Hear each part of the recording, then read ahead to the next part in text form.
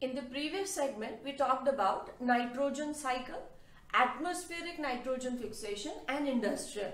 Now here we are talking of biological nitrogen fixation.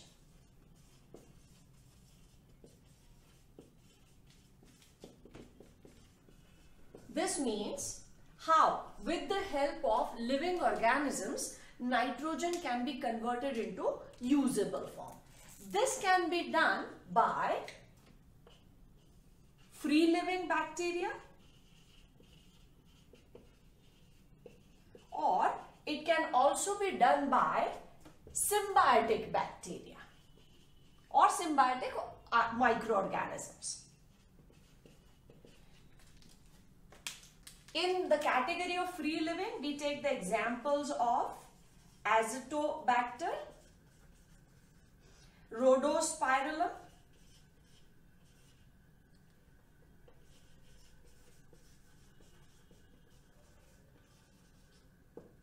and in case of symbiotic, we can take the example of Rhizobium,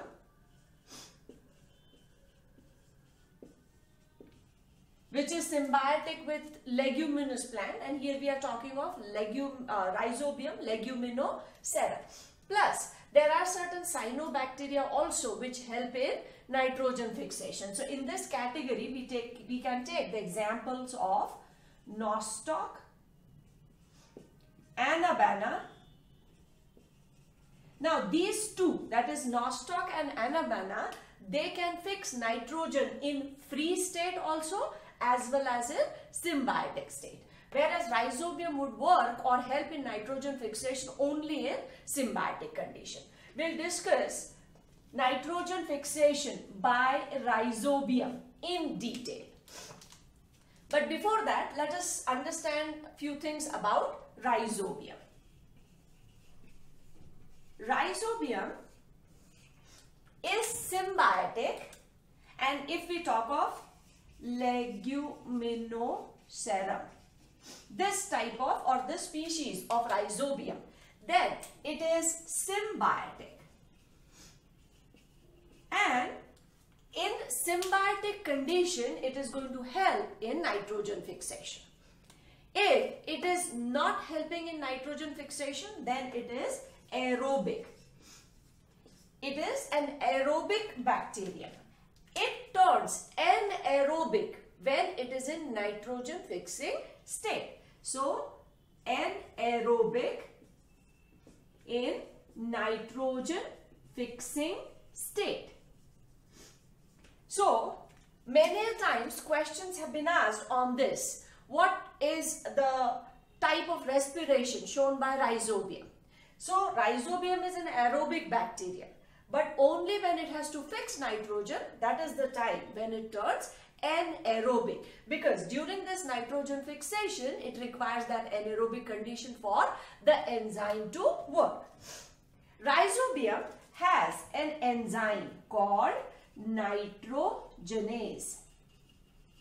This is the enzyme which is helping in nitrogen fixation. This nitrogenase is a molybdenum iron containing protein.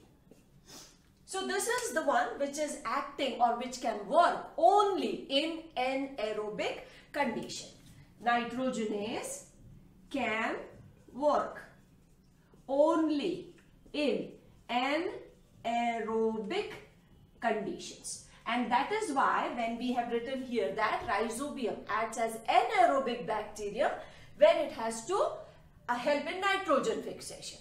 The reason is the enzyme which is helping in nitrogen fixation, that is nitrogenase, can work only in anaerobic conditions. So this is some information about Rhizobium.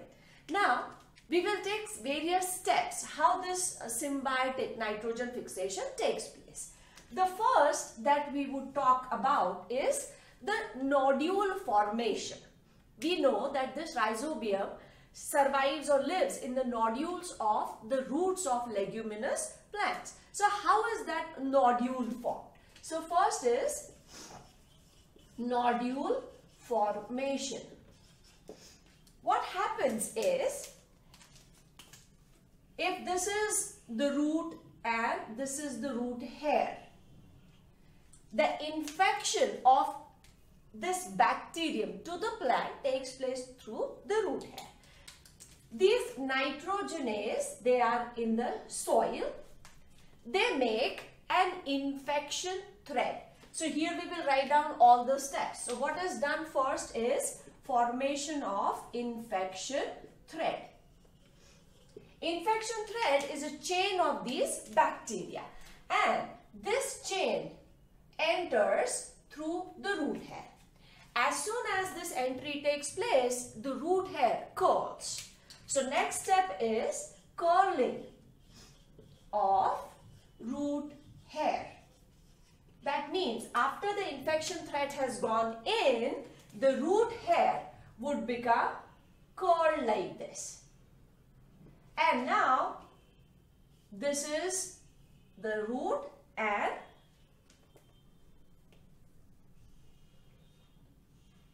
this is the curled root hair, and the thread, infection thread, is going in. This infection through the root hair would go in up to the cortical cells.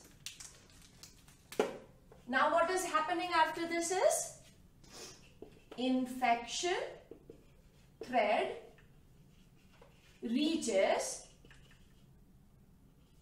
up to cortex. That is the cells of the cortex in the root. Now the bacteria, that is the infection thread, the bacteria which have gone in, they change into two types. Some would change into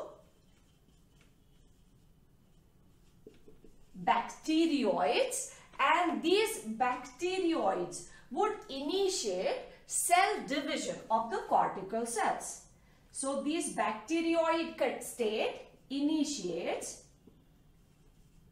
cell division in cortex, and if the cortical cells, they divide, let me make some cells here so that we, and let us draw only this cells, cortical cells. But actually thing is, there is xylem phloem in the middle also, cortical cells also.